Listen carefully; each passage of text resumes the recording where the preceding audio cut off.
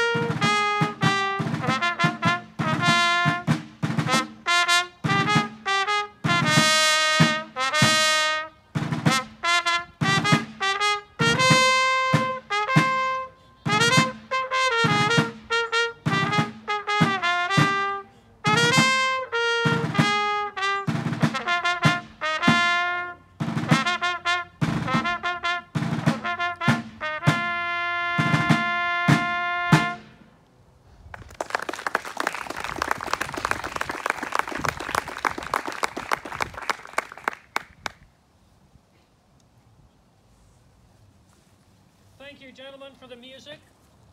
I would be a bit remiss if I also didn't recognize Corporal Buckles here to my right, to your left. He represents the standard Civil War soldier, Union Civil War soldier. He's 22 years old, 5'8", 148 pounds, with brown hair and brown eyes.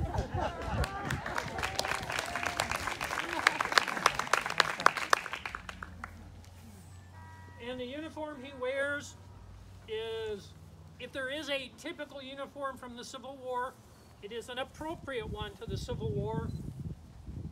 4-H cap on his head. Western troops oftentimes would wear a black slouch hat. Gives you better protection from the rain and from the sun rather than the 4-H cap. His coat is either a New York shell jacket or an Illinois roundabout. It's very similar to the formal frock coat with the 9-button stand-up collar, except it doesn't have the long skirt. So it's a little bit cheaper to make, a little more practical because that long skirt doesn't get caught on the briars and the brambles as you go through the bushes. He has a loop on the side to help hold up his waist belt because that carries a lot of weight on it. Around his waist, he has on his right side a cap pouch for holding the percussion caps to fire the rifle. Bayonet on the left side. Also on the right hip is the cartridge box holding 40 rounds. In his case, 69 caliber, almost 3/4 of an inch in diameter. It's an 1842, probably rifled to take advantage of the modern mini ball, but it's still a big caliber. The 114th were still using 1842 rifles through the Vicksburg campaign. It wasn't until the fall of 1863, winter of 64? Winter of 64 before they were issued 58 caliber Springfields or Enfields. So 2 years into the war, they were still using roughly outdated rifles such as that. His trousers, kersey blue trousers, standard infantry issue. You'll see he's got corporal chevrons on his sleeves, and on his pants he has a 1-inch wide black or navy blue stripe to also denote that he's a corporal. How many of you have ever been to the retreat ceremony at the Lincoln Tomb? Okay, why haven't the rest of you been there? But any of you who have, you see how much smoke just 7 or 8 muskets put out. Multiply that by thousands, plus the artillery. The battlefield is covered with smoke. So you need some way to identify your officers and your NCOs. So your officers have unique cut uniforms, the shoulder straps. The NCOs have large chevrons, unique belt buckles, stripes on their pants, so you can pick the NCOs out from the enlisted men. That's also why you have 6-foot-tall flags, so you can follow your unit on the battlefield, and the overall commanders can figure out where their units are on the battlefield because of the use of black powder and all the smoke that that creates. So I wish to thank Corporal Buckles and Annie Vandervert and Skylar Midden for coming here and supporting me this evening. So they will stay around should you have any questions for them afterwards. Please come up and talk to them. They would appreciate that. I'm going to be talking about the gentleman buried on the other side of this stone, Colonel Samuel Newton Shoup. How many of you have done ancestral research? Okay, I really thought there might be more. But anybody who's done genealogy, who has done ancestor research, you're trying to take basic facts and basic figures and bring a true personality, a true person out of that. That was my goal this evening, was to try and find what I could about Colonel Shoup, to try and make him a person rather than just a historic figure on the pages of the history book. For some of my information, let's see, where is he? Where's Chuck? Chuck Murphy. I wish to thank Chuck. He provided me with Colonel Shoup's service records from the National Archives and his pension records from the National Archives. So he sort of gave me the skeleton to build it all around. Once again, any of you who have done genealogy realize there are good times and there are bad times. There are times where you find out all kinds of information about somebody. And then there are also times you don't find out much of anything. And unfortunately, Samuel Shoup was a gentleman that I was not able to find a lot out about. No correspondence, no letters, no diaries, nothing that really gave you the who, the why, what kind of person he was. So my presentation is going to be a few facts about Samuel Shoup tied into the evolution of the 114th Regiment and what he could have and would have experienced as a member of the 114th during the Civil War. As handsome as I am, this is the gentleman we're going to be talking about. And I'm going to pass this around so you get an idea of who we are talking about. Samuel Newton Shoup, born in Piqua, P-I-Q-U-A, Ohio, a little bit north of Dayton, in 1828. He was one of 14 children. His family, don't know how many, but his family moved from Ohio to Sangamon County, south of Chatham, in Ball Township. His dad was a farmer. Samuel was brought up as a farmer as well. In the early 1850s, he's now 20 plus years old. Maybe he wants to leave the farm. He wants to have an experience in life. So he goes off to Oregon for a couple of years. Then he goes off to Texas for a couple of years. And then he comes back home. And apparently realizes, you know, life on the farm in central Illinois isn't too bad. So he sets up farming on his own, and he marries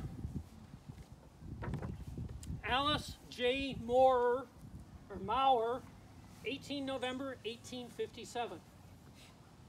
They eventually have 6 children, at least 2, possibly 3, before he goes off to service. On July 1st, 1862, Abraham Lincoln issues a call for 300,000 volunteers. The war has been going on for over a year, close to a year and a half. Volunteerism has declined. They're now asking for the governors to go out and encourage enlistment, maybe with bounties, with bonuses. 300,000 volunteers. Each state is given a quota. The 114th Regiment is part of that call-up. Now you must remember, I'm talking August of 1862. The war has been going on over a year. The time of innocence is long gone. In the spring of 1861, after the firing on Fort Sumter, everybody thought the war was going to be over in 30 days. Oh, definitely by Christmas. And here it is, still going on over a year later. Anyone who enlists in summer of 1862 knows what they are getting into. They have had friends, they have had neighbors, maybe they've had family members go off to service, come back, broken in spirit, broken in body, or perhaps not come back at all. So the men who enlist in the summer of 1862 are making a commitment knowing what they're getting themselves into. And Samuel Shoup has a family he's leaving behind. We don't know why, because as I say, we don't have any letters or correspondence, probably to preserve the Union. He felt strong enough that the Union needed to be preserved that he was willing to leave family, the farm, and everything behind to go off and serve. When he enlisted, he was voted by the men of his company as their captain. He had no prior military training, no prior military experience. But apparently his personality was such that they recognized his leadership ability, his managerial ability, that they voted him captain. Much different than the current military, where someone goes through officer candidate school, formal training to become an officer. The Civil War did not have that luxury. It was going on too fast. It was on-the-job training for enlisted men as well as for the officers. So as I said, he's elected captain.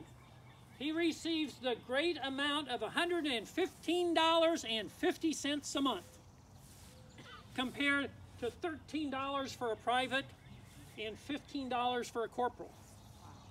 But the officer is responsible for providing all their own uniform and leather goods, training manuals, whatever they needed. It was their responsibility to provide that for themselves, as well as their own food. The enlisted men, their uniforms and food are supplied. Officers have to buy it. That's one reason why they get paid a little bit more. But after initial training at Camp Butler, the 114th and Captain Shoup head down to Memphis.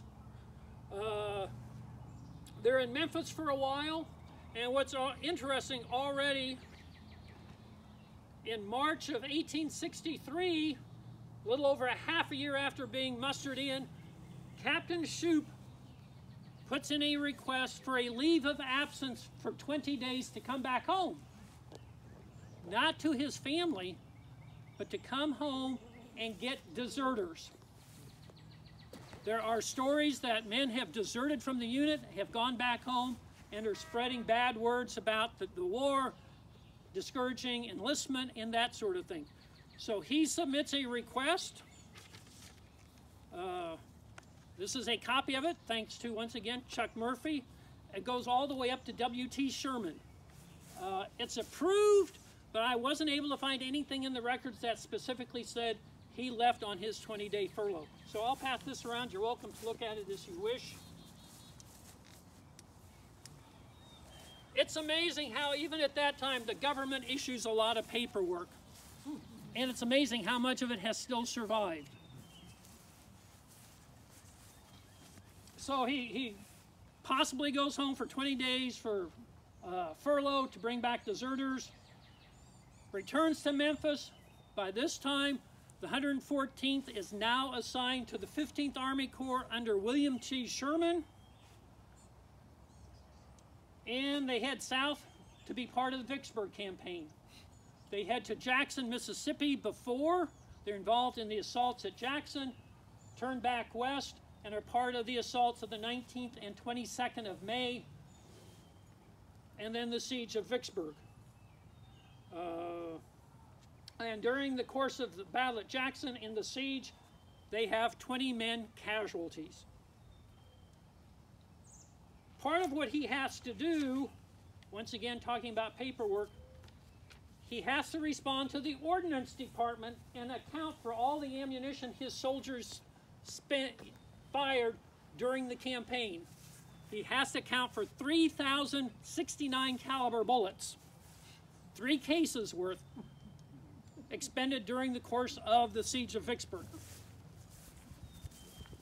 And in doing some of the research on the regiment, I can't remember who it was, but some poor lieutenant or captain in the middle of the campaign is being dunned by the Quartermaster Department in Washington.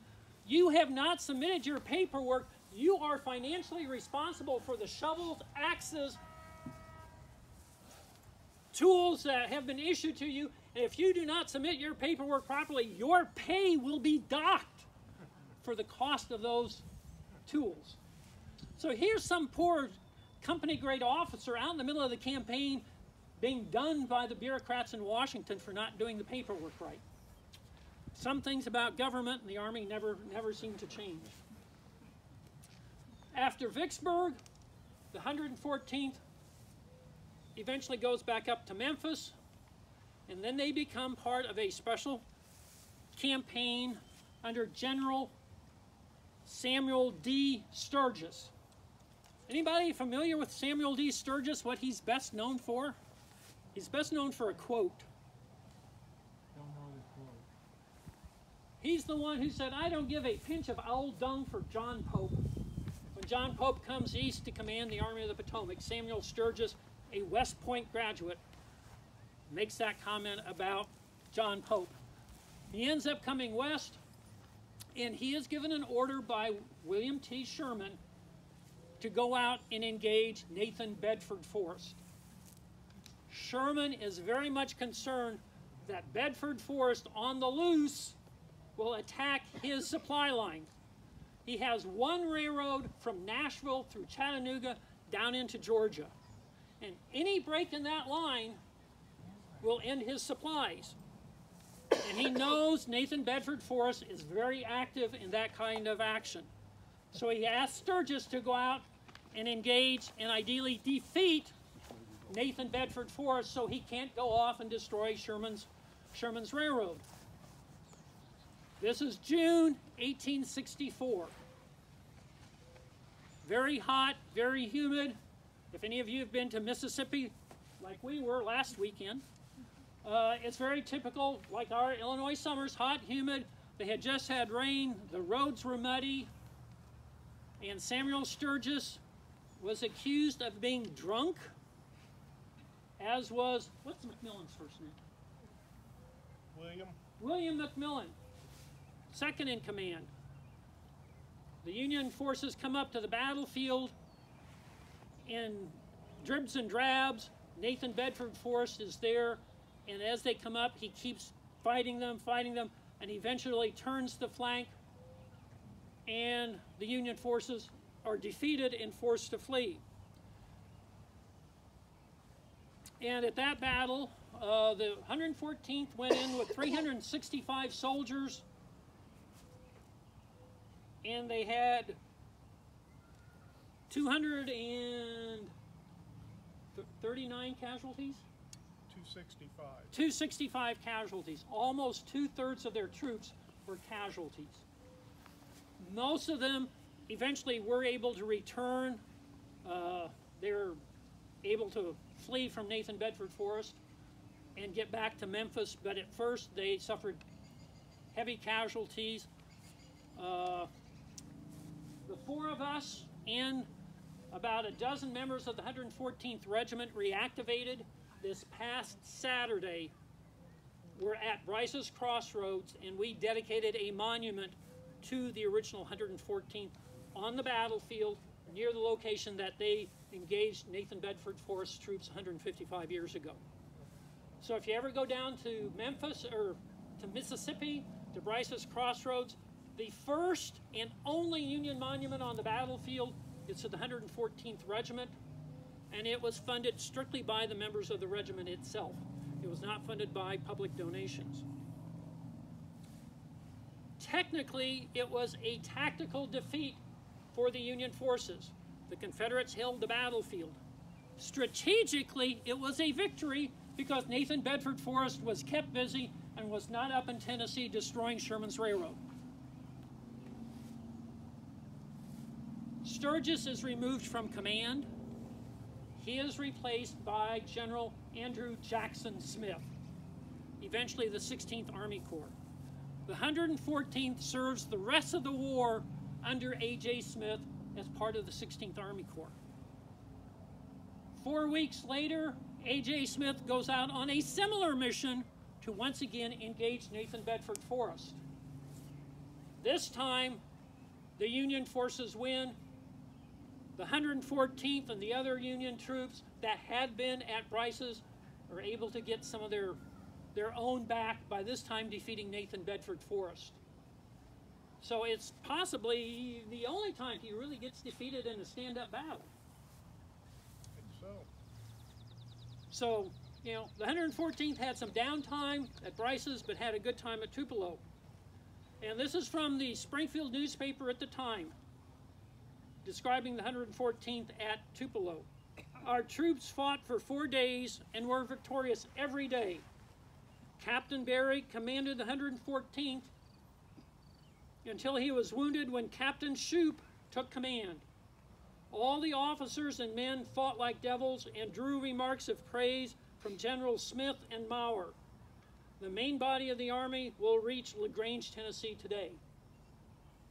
So, in the official orders, after action reports, the 114th are prominently mentioned for the actions they did during the Battle of Tupelo. Normally, a regiment of 1,000 men would be commanded by a colonel. But as I mentioned, in June at Bryce's Crossroads, they were down to 365 men, roughly a third of their original numbers. Colonel Judy had retired. Major McLean was sick, I believe, and command devolved upon a captain.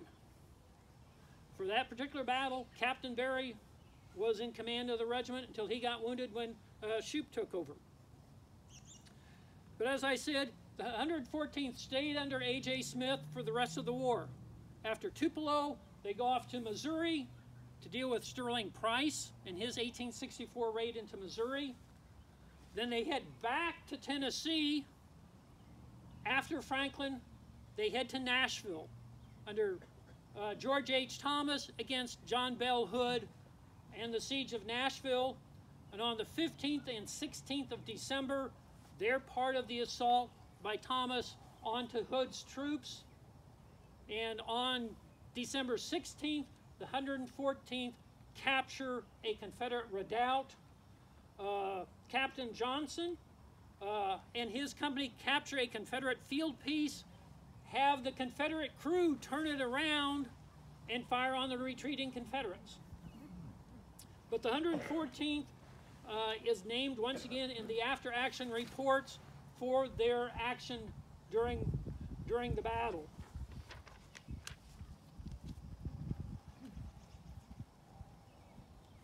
After Nashville, they stay in Tennessee, eventually go down to New Orleans, over to Mobile Bay to be part of the assaults on Mobile in March of 1865.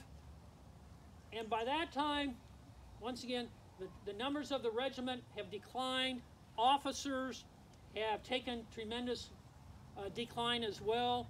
They have to elect a new commanding officer.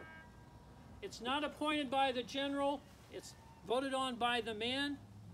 Shoup and two other men are up for nomination, and Shoup is named lieutenant colonel, and John M. Johnson is named major. So Lieutenant Colonel Samuel N. Shoup turns out to be the last commanding officer of the 114th. The assaults at Mobile are the last action for the 114th in the war. They end up going to Vicksburg, and on August 2nd, they are mustered out of federal service. They take riverboats back up north, back here to Camp Butler, where in early August they are discharged and receive their final pay. The local community is so pleased to have the regiment back that they hold a big dinner for all the men and for the officers.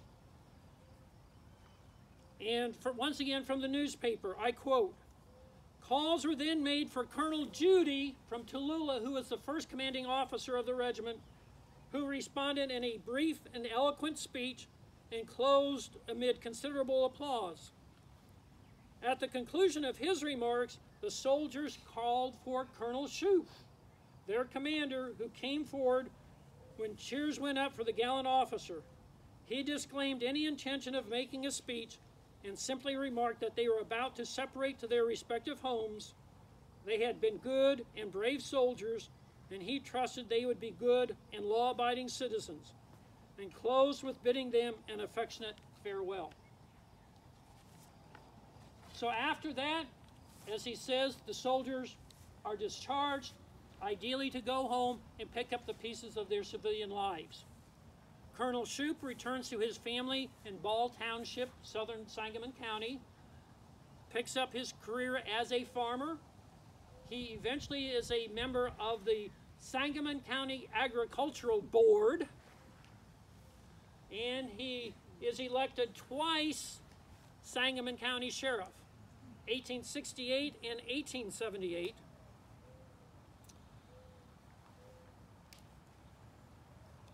Don't know how active he is with the veterans organizations, the Grand Army of the Republic. Do know the 114th held annual reunions, and it would be unusual for him not to participate at some level or another, but I have not been able to come up with anything that specifically says he was a member of Grand Army of the Republic Post or that he specifically attended any of the 114th reunions, but one would assume that he did. Unfortunately, in March 1886, he is fighting a long pneumonia-like illness, and on the 11th of March, he passes away. Funeral service is held at the Congregational Church here in Springfield, and of course, as you can see, he is now buried here at Oak Ridge Cemetery. In many ways, he is typical of so many of the soldiers of the Civil War. If anybody does research, many of them didn't leave letters or diaries. Unfortunately, many families didn't keep records like that. So unfortunately, many of the men who served, their stories are not known and maybe never will be known, other than for the few facts that you get from their service records, from their pension records. I wish I could tell you a bit more about who he was, what sort of a personality Samuel Shoup was. Unfortunately, I can't do that. But he is still as deserving as all the soldiers in blue or gray of being remembered for what they did to preserve the Union and also to end slavery and emancipate the black people. So I thank you all for coming this evening.